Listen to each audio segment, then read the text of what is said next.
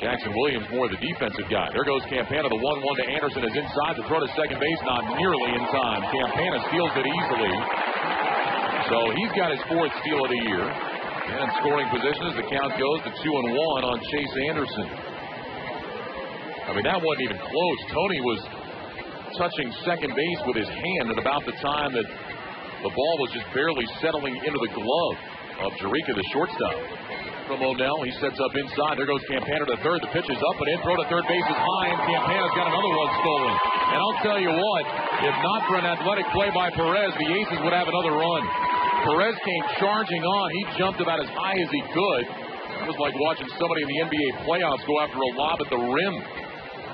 And Monell should be thanking Perez. He just saved him a throwing error.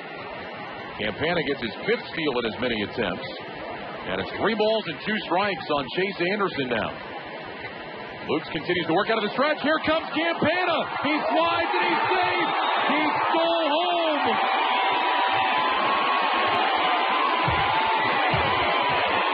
Boy, that could not have been done any better. Campana took off from third base. Lukes didn't see it. And by the time he threw to the plate, it went past Monell to the screen. A straight steal of home for Tony Campana.